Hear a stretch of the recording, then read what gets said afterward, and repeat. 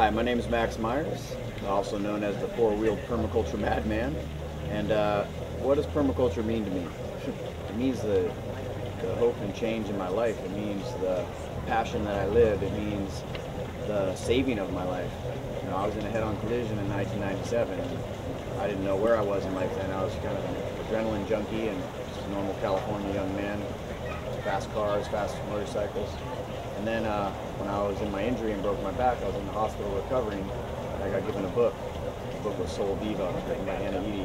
And that book changed my life and showed me a whole new path and a whole different way of living. So permaculture is more than just a science and a practice, a holistic approach to living life and to a sustainable culture and a permanent culture, but it's also a passion and a drive and force in my life. And as far as your other question goes, what project am I passionate about this year? My most recent project, of course, is the greenhouse, the geodesic greenhouse, geodesic dome greenhouse. And what I wanted to do there was to create the maximum amount of growing space in a concentric circle pattern that matches some of the classic sacred geometries we see, such as a drop falling into a pond or something like that. In the center is a circle, which acts as a circular planning table. So that was the newest project I've been involved with. The design I contributed here to the Soil Living Institute.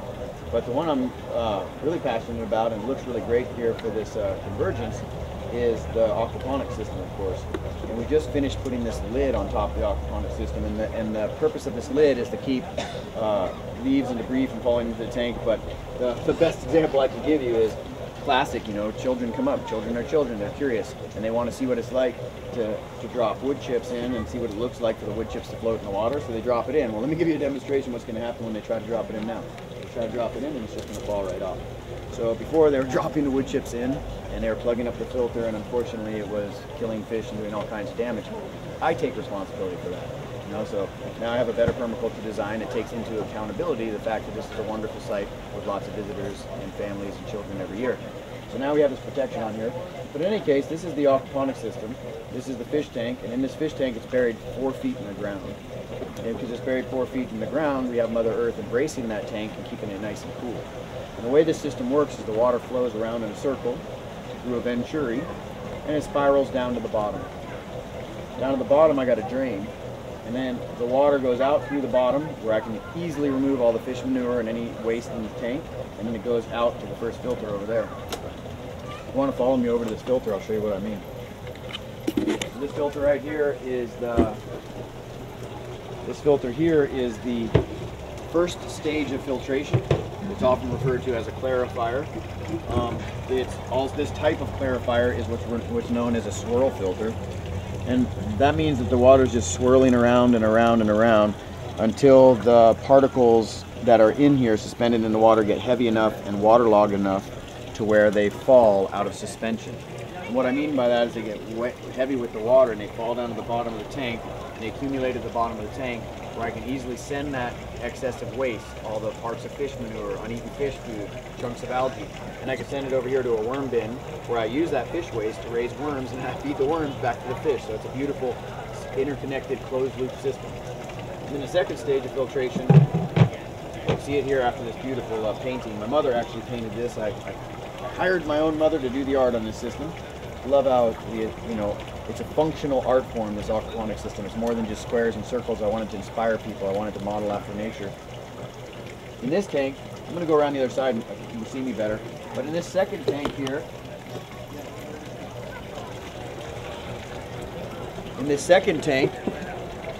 we have a second stage of filtration, and this is both a mechanical and a biological filter. And what's being achieved here is that the water is moving through this tank from the bottom up. It's moving through this material here. This is a classic certified organic orchard netting material. It's made of a very stable UV resistant plastic. And then after all those particles get suspended and we have all the surface area for the biology to work on the nutrients in the water, it goes through the roots on these water hyacinth. You see some roots here on the water hyacinth. And then it flows out through this overflow pipe and into the aquaponic grow bed. And now this style of system is using what's called a deep water culture technique. So meaning that this beautiful spiral grow bed over here is floating on top of the water. So the plants are literally floating on top of the water contained below. Now these are really small roots because this is a really young lettuce, but eventually you'll have pretty massive root systems that cover up most of the water flowing through.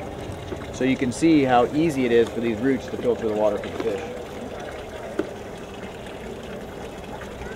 And then if you move your way into the system, the water flows from the pump.